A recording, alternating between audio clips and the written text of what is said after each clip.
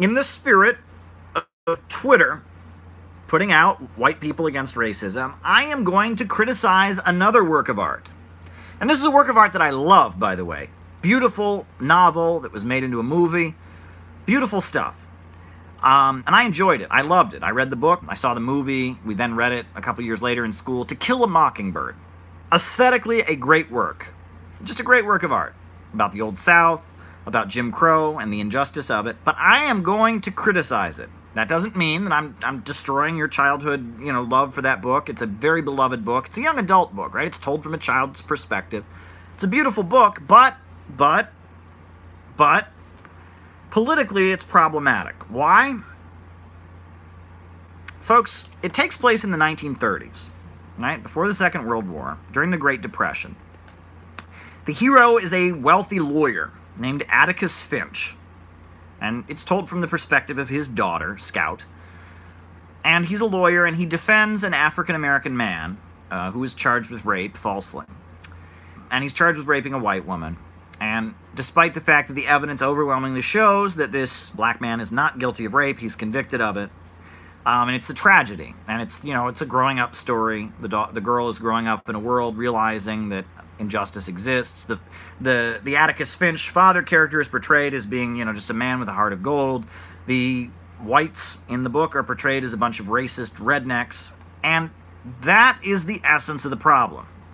During the 1930s, the slogan of the Communist Party USA, which was the vanguard of the anti-racist organization, before anyone had ever heard of Martin Luther King, right? I mean, the Communist Party USA, that was the party that W.E.B. Du Bois was in, was friendly with. That was the party of Paul Robeson. That was the party of the Harlem Renaissance. That was the party that ran African Americans as vice presidential candidates. They were the revolutionary. You can read, there's a book, Hammer and Hoe, History of the Communist Party of Alabama. Everyone knew that the Communist Party was the vanguard anti-racist organization. And what was the slogan of the Communist Party during the 1930s on regards to race? They said, "Black and white unite and fight." And the Communist Party made more progress in fighting racism.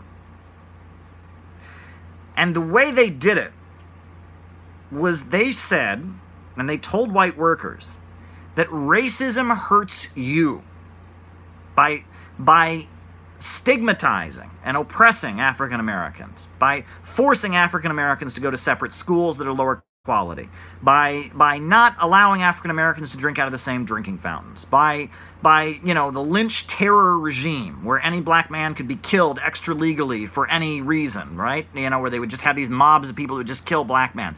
That hurt white workers. That was the message the Communist Party had.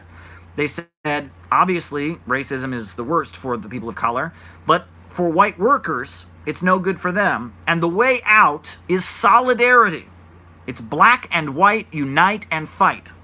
And the Communist Party actually built labor unions that were interracial. That was illegal at the time, mind you. In South Carolina, in Alabama, in Tennessee, in places like that, the Communist Party built interracial unions of textile workers. You should read about the Gastonia textile strike of 1928. You should read about the 1934, sharecroppers strikes that happened.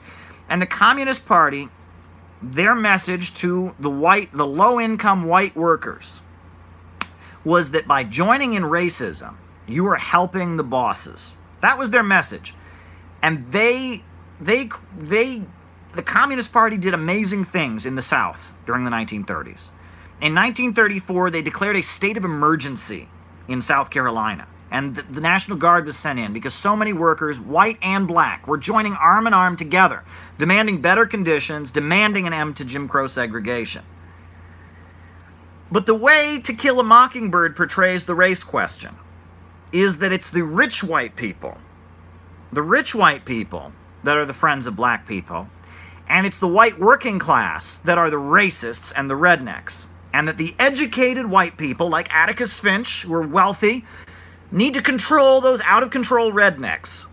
That's basically the message. And it's extremely problematic, and it's not what happened during the 1930s at all. Read Hammer and Hoe. Read the history of the Communist Party. Read the memoirs of Angelo Herndon, one of the militant leaders of the Communist Party, an African-American man in Alabama. They tried to give him the death penalty just for handing out leaflets, right? They had a law in Alabama that it was illegal to incite black people to revolution. He was an African-American man. He was handing out leaflets saying, you know, the workers had to have a revolution, and they almost gave him the death penalty. Angelo Herndon. He was freed by the Supreme Court, thank goodness. But I mean, the Communist Party in the South did amazing things. Amazing things.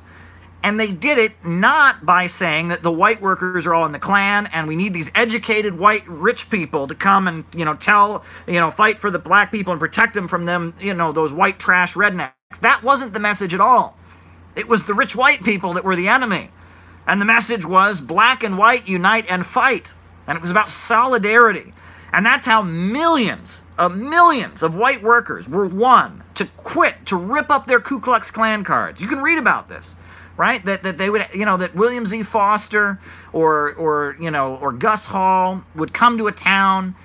You know, these were strong white workers, and they would give a speech, and white workers would just be in tears, and they would realize that racism was something that ripped them out, and they'd take their Ku Klux Klan membership card and they would rip it up. You know, that was what fought racism in the 1930s, right? You know, it was black and white unite and fight. And the white workers weren't the enemy. The white workers weren't the enemy. And it wasn't the ruling class as a white savior protecting the black people from those racist whites. That was not what happened at all. That was not what happened at all. And the message of that book, the message of To Kill a Mockingbird. To Kill a Mockingbird was published in 1961, I believe. And the message of To Kill a Mockingbird is not what really happened in the 1930s in the South. The message of To Kill a Mockingbird is about what happened in the 1950s. It's about the civil rights movement. That's what it's about. It's about the civil rights movement, which was largely some of the richest people in the United States realizing that Jim Crow segregation hurt the United States economically and was a really, really big problem in the face of the Soviet Union. In 1954, when Emmett Till was lynched, a young black man was killed for whistling at a white woman, allegedly. When that happened, you know, the Soviet Union took the picture, the photo of his body, and sent it all over the world and said, oh, the USA says they believe in democracy and freedom. Well, take a look at this picture, right? And there were the Kennedy family, and a lot of the northern wing of the Democratic Party, which was really, on some level, it was almost just a turf war, because the Dixiecrats had been their rivals in the party for a long time. You know, the Dixiecrats, the solid South of the Democrats, they hated those folks. They couldn't stand them. The Kennedy family, these are Irish Catholics from the North. These are racist Southern white guys and Klansmen in the South in the Democratic Party. The Kennedy family couldn't stand them. So you know, the fight against Jim Crow developed in the context of the Soviet Union using the race issue to humiliate and discredit the United States, number one. In the context of the Kennedy family and the northern wing of the Democratic Party being really, really tired and wanting to break the southern wing of the Democratic Party and strip them of their power because they were corrupt and they had too much power and they made the Democratic Party do awful things. For example, Harry Truman wanted to create national health insurance. Did you know that? Harry Truman wanted to create national health insurance. In the 50s, coming out of World War II, late 40s, Harry Truman was saying, let's get national health insurance. Let's give everyone national health insurance. And then they sat down with their own party, not the Republicans, but their own party. And the Southern guys were like, what? You mean we have to have the same... You're going to build two hospitals, right? We're going to have a black hospital and a white hospital. That's how we do things in Alabama. And Truman and the northern wing of the Democratic Party said there's no way we are going to build two hospitals if we're having to pay for it out of the federal budget. And it was the Dixiecrats, the racist Jim Crow Democrats, that destroyed national health care. Racism is bad for all of us. It's most especially bad for people of color, but it's bad for all of us. The reason we don't have national health care right now is because of racism, right? The Jim Crow Democratic Party. You know, when Truman and the Democratic Party were getting ready to pass national health care, national health insurance in the late 40s, the Jim Crow Democrats sat there and they said, the only way we're going to support this is if you build segregated hospital, and they weren't going to do that, right? And they were not going to have it, right? And that Jim Crow hurt the Democratic Party, and the Kennedy family knew that. They knew it. It was a big problem, And so the civil rights movement took place in the context of a section of the ruling class a section of the most wealthy people in the United States, you know, kicking the ass of the southern wing of the ruling class that wanted to keep segregation. And, you know, that's what you see in To Kill a Mockingbird. Atticus Finch is a wealthy, educated man, and the people in his little southern town are a bunch of racist rednecks, and he's educated, and the way the black people are portrayed in the novel isn't particularly good either. You don't ever see them fighting for their own rights, you know? I mean, during that time, it was very common for the black people to take up arms against the Ku Klux Klan and form militias and defend themselves, but you didn't see that. That's not in the book. But it's this kind of white savior. The wealthy white savior goes to get those rabble rednecks in line, and it doesn't work, and it's so sad. And the book, you know, I mean, the book really plays into a white savior mentality, right? Atticus Finch is the wealthy, educated, good white person, right? And all the other whites, the white workers, are a bunch of uneducated white trash rabble, and then the black people are just victims, right? It's a problematic narrative. I mean, that wasn't the narrative of Martin Luther King. That wasn't the narrative, certainly, of Kwame Ture and Medgar Evers and a lot of the forces down there. But that was the narrative of white people who supported the civil rights movement. And To Kill a Mockingbird basically reflects the narrative of white people who supported the civil rights movement. And that's a problematic narrative. And it doesn't reflect what happened in the 1930s, which is the most untold story. The most untold story of our time. What the Communist Party USA did in the 1930s is utterly amazing. I mean, you know, you need to read this history. The Communist Party, they are the ones that were beating the drum of anti-racism long before anybody else was, right? 1940, I have video, I show it on my YouTube channel. James W. Ford was the vice presidential nominee of the Communist Party. He was their vice presidential nominee in 1932. He was their vice presidential nominee in 1936. He was their vice presidential nominee in 1940. James W. Ford, an African-American man.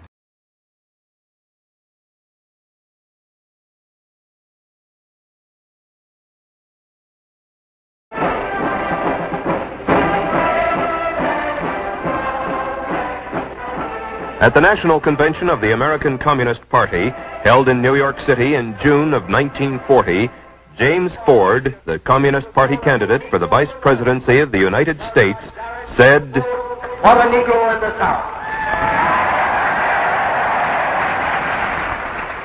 my people, the Negro people of America, have in the Communist Party their best defender, the unfailing champion of their cause. I accept its nomination for Vice President of the United States."